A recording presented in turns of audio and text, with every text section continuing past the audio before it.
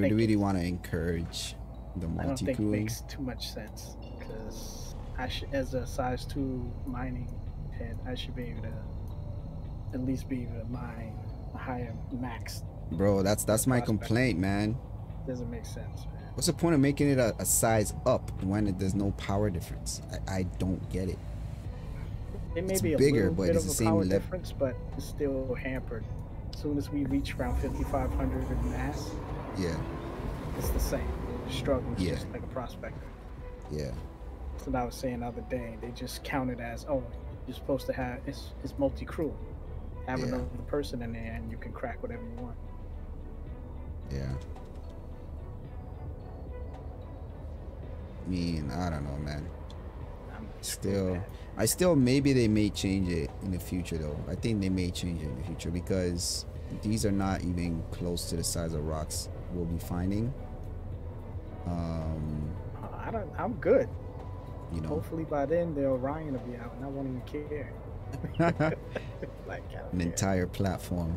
You don't even have to be selective. Well, according to the notes, you don't have to be selective. You just gobble up whole asteroid. Yeah. And fill down. They're making all sorts of ore. You know, smelting everything just right there, and selling it. What's going to be the penalty for that ship? Like fuel consumption. Right? It's got to be something. It's probably going to take a significant amount of fuel to even get to where it needs to get to, and then you literally need to bring. I feel like you'll need what do you call it? Like it takes you triple the amount of time to gobble up rocks or something. Something there's got to be some kind of penalty. Yeah. If that's the case, everybody might as well just buy an Orion. Yeah. I think the way I view it, I think they will have it. It'll take a very significant amount of time for it to even get to a place. And it'll take a significant amount of time to actually chew up at least the rocks the size that they intend to do. Like in some of the Squadron 42 previews, they showed I think an Orion or something like that was mining, and it would it'll be constantly trying to fracture it, and you can see that it's gonna take a while before it can even get through, you know.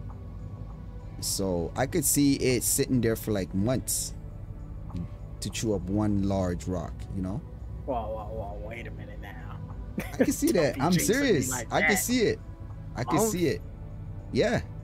Months, like depending on the size of the rock, I can see them doing that. Because if you talk about months, and then in terms of in-game months versus like real life months, I could see them doing it in real life months. As an Orion, bro, that's a platform that you don't really need to move, right? Like you sit it inside of an asteroid field, like you stay there for months. You know what I mean? I can see that.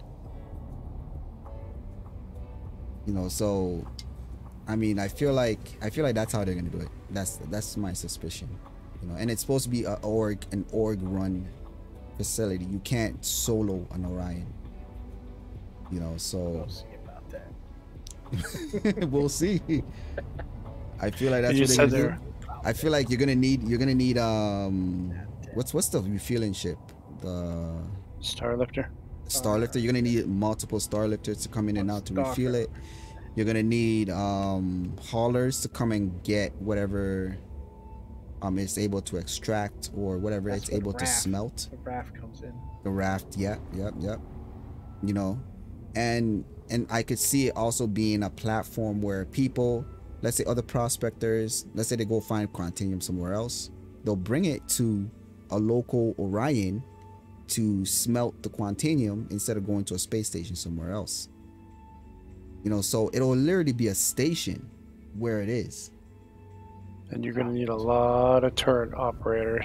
Yeah. Because pirates are going to be like, oh, we just can't pass that, shooting that.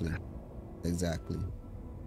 Well, you know, we have a few Nautilus, exactly. Dispatched.